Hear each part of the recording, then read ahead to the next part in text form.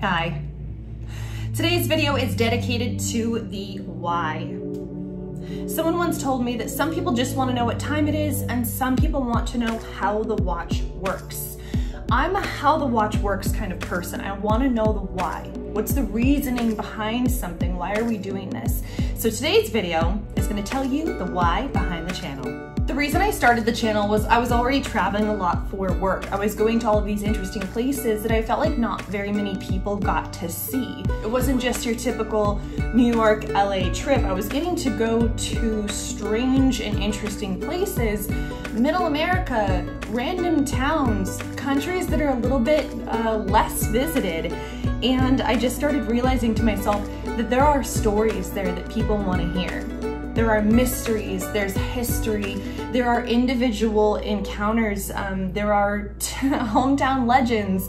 There are all of these things that people might find interesting. There's stories to share and there's history to save that I didn't want to lose. So I started recording things. The videos in the beginning weren't that great, but you all stuck with me and the videos got better, the editing got better, the music got better. It was not just the stock music from iMovie anymore, and we started getting more equipment. We started visiting more interesting places, and we started finding more interest in what would seem to be not very interesting places. We've traveled all over the world with this channel. At this point now, since I've been recording my adventures, I've gone to 10 countries and 39 states. One of my goals for the channel is to visit all 50 states and get to at least 20 countries in the next few years. As I started collecting these stories and as I started being able to meet new people, I realized more people probably wanted to hear these stories. It was just interesting stuff to me, so I figure if it's interesting to me, maybe it'll be interesting to other people. And so far we've shared some really incredible stories. Some of the videos have done really well. Some of the videos have not, but that's okay because it's all part of the process. It's all a part of the learning journey. It's helpful for me too to be able to experience these things with you because I'm learning what you all like and what I like. So we travel to all different places and I start to bring these adventures to you. One of my video companions, David, is sleeping on the ground right now. He's been in a couple of the videos and he's traveled with me many places over his life. He's sort of like the secret B character in all of this. So if you want a little Easter egg, look out in the videos for David. Sometimes I get to travel to some place that I think, oh my God, what am I even gonna learn there? What am I gonna film there? But I research every single town I go to and I always find something fun. For example, when I went to Des Moines, Iowa, there was a tiny town just outside of there that ended up having a creature that I always wanted to learn about. That town, of course, was Van Meter, Iowa, which brought us the video, The Van Meter Visitor. And it was one of the first videos we started using the drone to tell stories. Van Meter, Iowa was one of the first places where we were able to start utilizing the drone. The drone has become a huge part of my storytelling process, and without the drone, I don't think I would be anywhere near where I am today with the channel. That video was also filmed in -17 Fahrenheit weather. With the wind and the chill factor, it was what they call a feels like -29. And this started our extreme videos, so filming in super cold temperatures, filming in extreme environments, and also implementing the drone.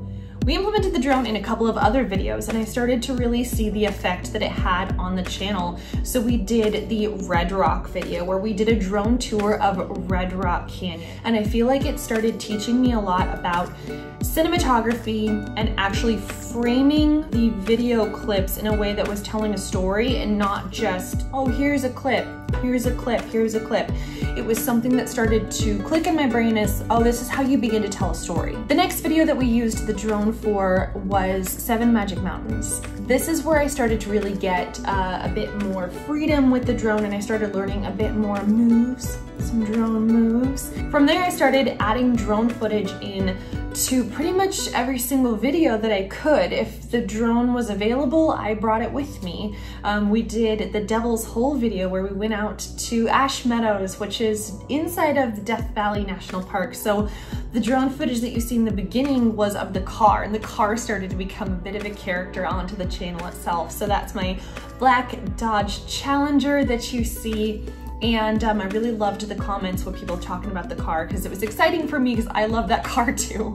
And having the car become almost a character on the YouTube channel was really exciting, because one of my favorite shows, Supernatural, the car is a main character on there as well. Once we started exploring more and more in the area, I started realizing how much the valley and the desert had to offer.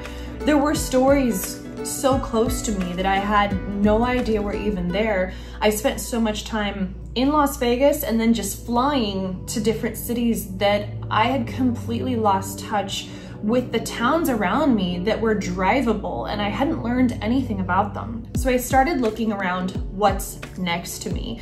It's difficult to have a travel channel when the world is ending and there is you know, limitations on where you can go and what you can do.